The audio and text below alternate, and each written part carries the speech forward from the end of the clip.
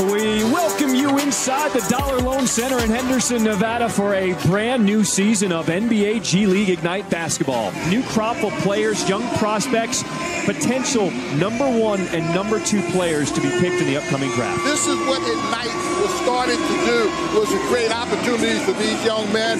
Last year, it was a spectacle here. We're having another one tonight. I'm expecting a really exciting ball game.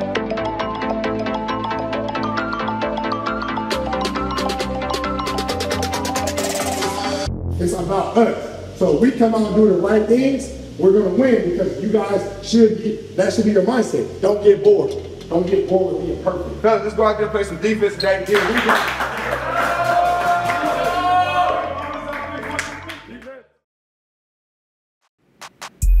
The NBA is going through a transformative period. With parity at an all-time high and no team dominating quite like the Golden State Warriors dynasty, the league is embracing a new era where identity is king. What do I mean by identity? Well, great teams build a clear, recognizable style of play. It starts with the stars and the coaching staff, but extends to every player knowing their role. In this era of parity, the so-called role player is more important than ever. Talent is spread so evenly across the league that these super role players, think Jrue Holiday, Derek White, Kristaps Porzingis, or Draymond Green, they become pivotal. They can do many things well, helping their teams win games and allowing the stars to shine. Enter the new era of NBA archetypes, with the super lone forward that can do it all rising to prominence. Picture Jonathan Isaac, Jaden McDaniels, Brandon Ingram. But today, we focus on the latest iteration of this breed, Matas Buzelis. Right now, if you think about it, there's no 6'10" point guards.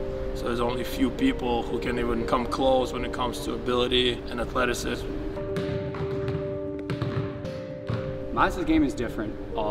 As you can see, you can clearly see the length that he has, but the way he can make plays, he can score at any level too. It's just absolutely amazing.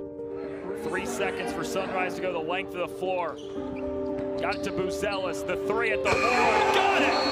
A lot of people look at him as like being this really tall point guard, but he can pass, he can rebound, he can deflect shots.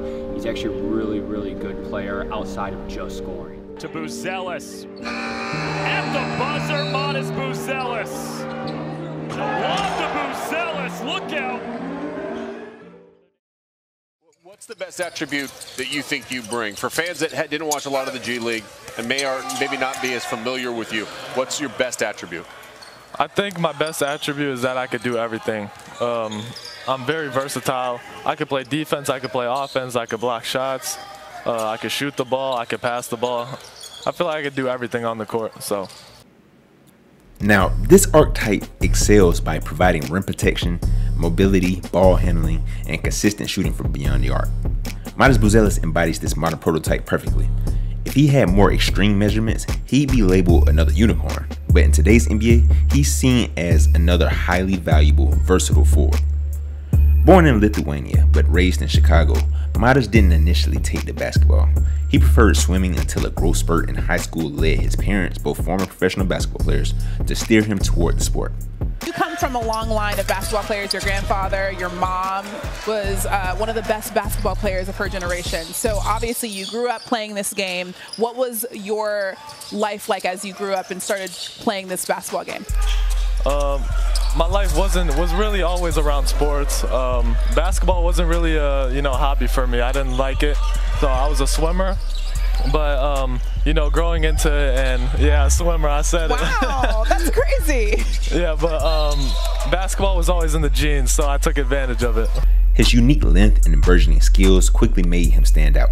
Inspired by guard-oriented players like J.R. Smith, Kyrie Irving, Luka Doncic, and Shai Gilgeous-Alexander, Matas developed a perimeter-oriented game unusual for someone his size. Okay, so when it became an obsession, did it change at all in terms of, did you pick anything up from either not even necessarily just like NBA guys, but just like people you've watched and their skill set? Your skill set's obviously very unique in terms of how they play.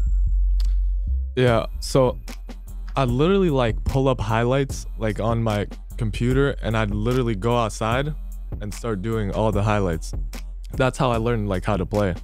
and also obviously going to practice. But that's how it, like, my dad remembered, like, I'd sit on the computer, watch like highlights for like 30 minutes, and then go outside and try to recreate them. Like KD, like who, like J.R. Smith. I fucking love this, dude. I love this. I love J.R. Smith. I don't know why. It was something about him. And then Kyrie. I like watching Kyrie. We all love J.R. Smith. This blend of height and guard skills made him one of the most intriguing prospects in recent memory. Comparisons to Lamar Odom and Franz Wagner highlight his potential. If he leans more towards Wagner, his offensive skills could make him a starting player. Odom's on-ball style might make him more valuable off the bench, but both paths offer exciting possibilities. Playing for G League Ignite, Matas averaged 11.8 points, 5 rebounds, and 1.3 blocks on 58% true shooting. Solid numbers, but scouts see room for improvement, particularly in his strength. Criticisms highlight his finesse play and need for better upper and lower body strength. He must handle the ball with a lower center of gravity and finish through contact more effectively. What are some of the things you're noticing in terms of like a guy like you and, you know, just the way that the NBA game is trending? I feel like I can fit on the floor, and, you know, on the floor multiple ways. I can play defense, I can make shots. Whatever the coach, you know, asks me to do, I'm going to do it. And I feel like I'm going to do it to the best of my abilities. I'm very versatile. Who are some of the players that you've enjoyed watching in the playoffs here? One guy that stood out to me that I've been watching really closely is Jaden McDaniels, because I feel like I can be like him defensively. You know, his active hands, the length, and he's just, you know, I feel like he's one of the best defenders in the league. How important is it for you to get drafted really high? It's important, but with me, I feel like the team that, you know, shows the most love and, you know, picks me, that's who I'm going to be loyal to. And it's whatever team picks me, whatever range, it doesn't matter to me. I'm always, you know, going to work hard and, you know, present myself every day. This development arc mirrors that of Victor Wembanyama, who's only scratching the surface of his potential. The Spurs, with the number 4 pick in the draft, could pair Wembanyama with Buzelis, creating a defensive nightmare for opponents. Wemby's generational defense combined with Matas Andre Kirilenko-like impact could evoke memories of the Spurs' legendary defense with David Robinson and Tim Duncan. Adding a Manu Ginobili type and a Bruce Bowen type of caliber player and defender could replicate one of the all-time great defensive units. The Detroit Pistons are another team eyeing Matas. They're still defining their core with young talents like Cade Cunningham, Jaden Ivey, Ausar Thompson, and Jalen Duren. While this situation might lack clarity, it offers potential. Pairing Matas with Ausar Thompson as long-rangey forwards alongside Duren's interior presence and Cade and Ivey's defensive prowess could form a premier defensive lineup. The Spurs and the Pistons represent two different paths to a rebuild. One has a certified franchise cornerstone in Wemby, and the other boasts a bevy of young talents. These scenarios will shape Matas Buzelis' career. Will he rise to the challenge and help his team find its identity? Only time will tell. Stay tuned as we watch this young prospect navigate the NBA landscape, aiming to carve out his place in the next great chapter of basketball history.